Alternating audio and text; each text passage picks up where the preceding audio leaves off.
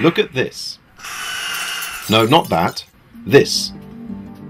This effect, where one part of the picture stays the same size and the rest of the picture moves towards or away, is called a Dolly Zoom, though it is also known as a contra zoom, triple reverse zoom, vertigo zoom, Hitchcock zoom, a trombone effect, a Zydo, a Zolly, a stretch shot, forward zoom with reverse tracking, telescoping, zoom in and dolly out, a trans-trav if you're Romanian, reverse pull, or Hitchcock's trombone. There are many different ways of achieving this shot, but they all rely on the same basic principle.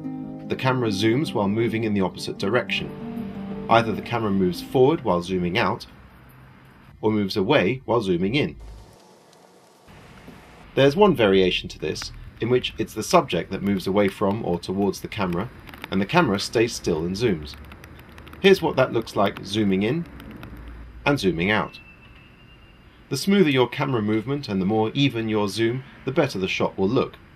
Big budget productions achieve it with a dolly, track and focus puller, but if this isn't an option, here are a couple of alternatives. 1. Handheld. Because moving the camera while zooming and focusing all at the same time is pretty hard to pull off, here's how you can get a better result using what we call the 10-second Steadicam. If you've got a tripod, just raise it up a bit, enough to get your hand around like that, and then lift it up, put in the legs, and the legs act as a counterweight to the camera as you hold it, and it's a very quick and dirty way of walking around with the camera a little bit steadier than just holding the camera by itself. In no way is this a substitute for a proper Steadicam or a proper rig, but if you're out and about and you suddenly need to go legless, then this is one way of doing it. Another thing is, bend your legs as you walk, do a little Groucho Marx kind of walk, and you'll find that it'll dampen down some of the vibrations. 2. Using a bike. If you've got one of these, this is a good investment. It's called a magic arm. It clamps to anything, in this case a bicycle, and it's got a camera mount here. If you don't have one of these, you could try gaffer taping a tripod to a bike, see what happens. Can't guarantee that's going to work very well, but once you get it about in the right position, you simply pull this handle and it locks,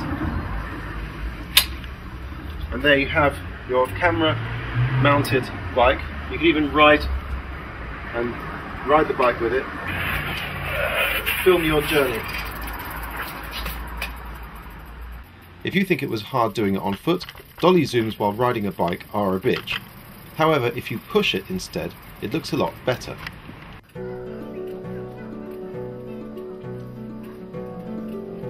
As we found out by accident, bike-mounted cameras can be dramatically tilted during the Dolly Zoom.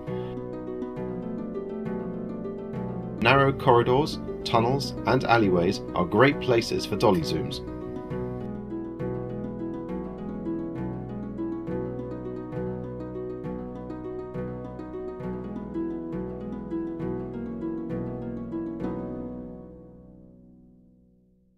You can get some nice tracking shots if you use a car.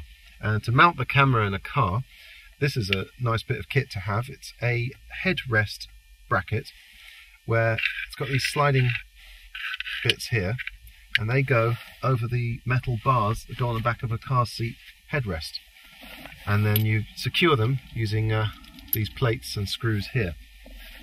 So it goes like that. And then the camera screws nicely onto this mount here, and it provides a very stable place for the camera to sit. An interesting effect of zooming out within a car that's moving forward is that of the car not appearing to move at all, except when it jumps into frame at the end of the zoom, like this.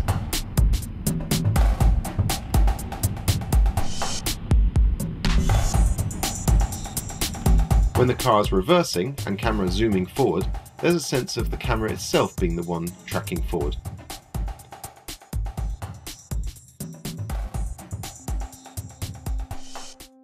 Finally, you could try faking it. Film your actor making his reaction shot in front of an easily keyable background such as a white sky, and then film some zooms to make your background. Put them together and voila! You can also fake it by making your zoom a digital zoom by expanding or shrinking the picture. Although this will reduce your picture resolution, if you use a high-def camera and your audience is easily impressed, you might just get away with it.